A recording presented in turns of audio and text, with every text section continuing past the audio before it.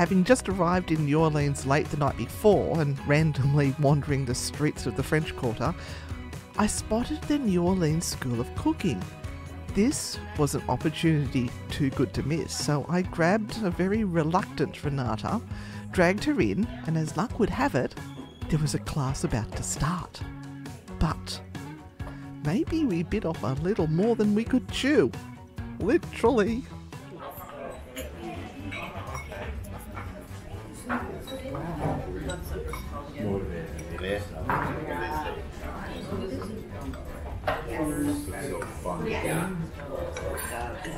Oh, and you love garlic, don't you? That is a big bit of garlic. Renata doesn't eat garlic.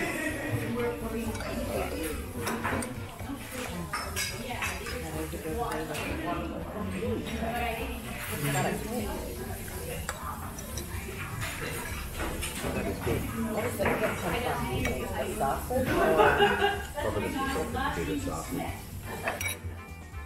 Let me get the stuff happening here. So I've got little piles of praline, and we're going to share a beer because we don't normally drink beer. Beer? Yeah, Beer. All right. Cheers. I'll go down easier without the lid.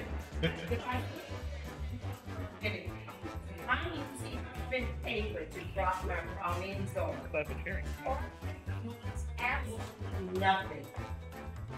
Just roll it out, and there you have lots of praline.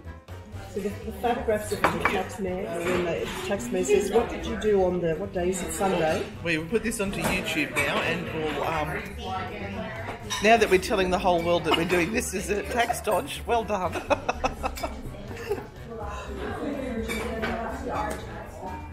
Yum.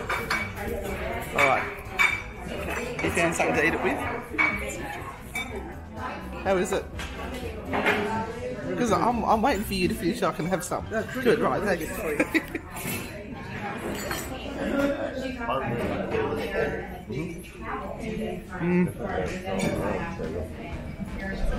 That is good. Salt and pepper and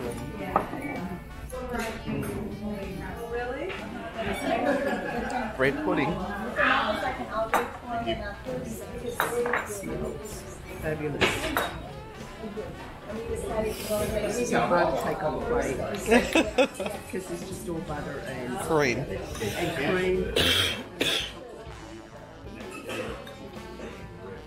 Oh, beautiful. Really nice.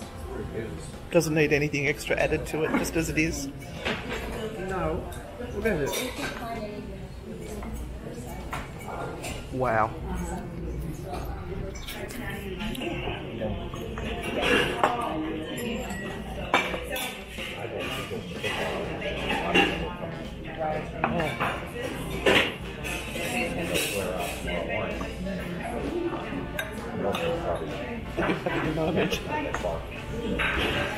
Yeah.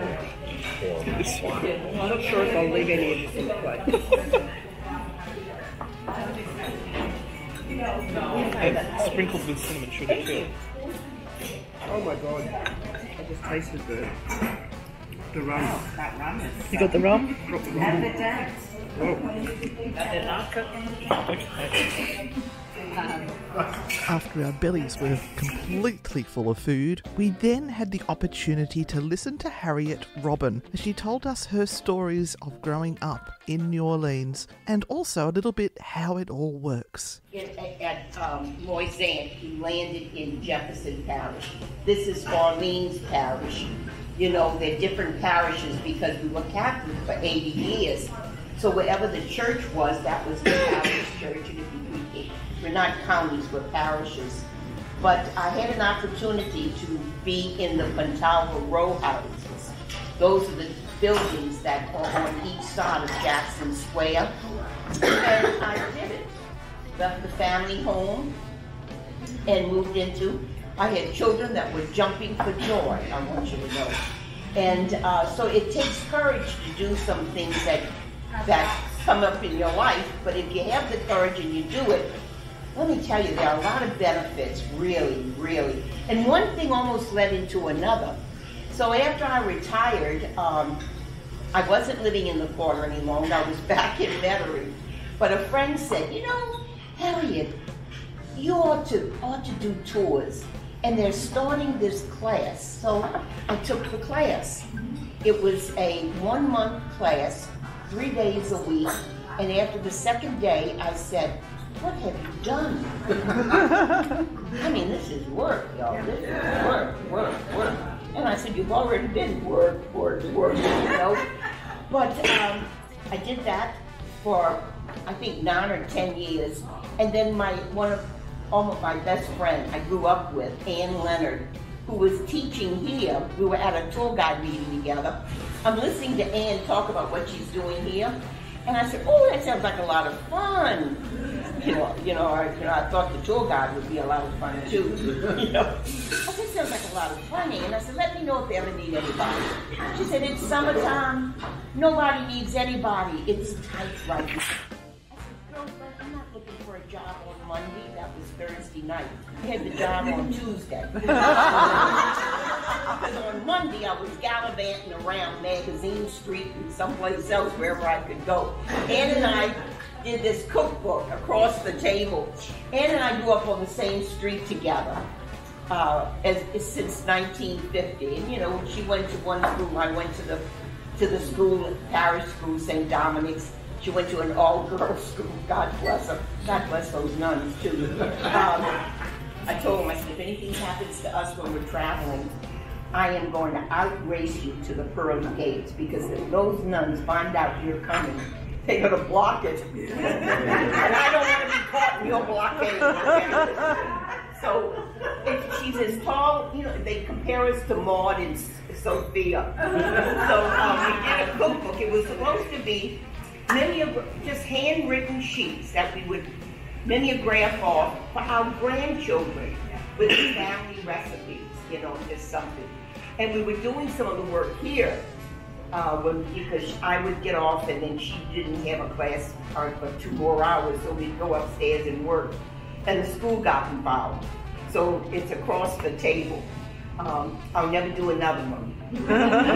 Being honest, I told her, Volume 1 is all you're getting out of it, okay? Because it was like gravy on rice with Ann. And she's an old school teacher, that never did play out.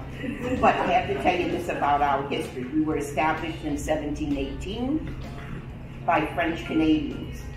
They didn't come down the Mississippi like Bobby LaSalle did to claim the territory. Bobby claimed it for his king, Louis XIV, the land of Louis, Louisiana. Bobby sailed out and could never find his way back in. And believe it or not, when he did try, he did have an expedition to come back and to do more exploring and more whatever. They overshot. They couldn't find the mouth of the river. We don't have a simple mouth. It's not like the river running into a big body of water. It flags out. So you go in and out of these little places, you get stuck, you have to wait for the tide to come in, misery all over the place. Even today, people come up the river, but that's under steam power. If in the early days, we didn't come up the river, we went through the lakes from the Gulf of Mexico. I'm standing in the Gulf of Mexico right here. These are our Florida parishes. Why? Because it's part of the Florida Panhandle. It goes all the way over here. Here's Florida coming down into the Gulf. Ann and Alan moved after Hurricane Ida to Santa Rosa. They're in the Panhandle. I said, what, you're moving? He said, yes, without a hurricane. I can't recommend that class enough. If you get the chance to do it, if you're ever in New Orleans, you make sure you book it in. But now we're going to head off to the Andrew Jackson Hotel and also another little bit of an investigation. Let's see how we go. Do we find the ghosts? I know we found a fabulous new friend. Hi, Chris. And we got to investigate his house too. Don't forget to check out that episode. But stay tuned for some more frightfully good adventures.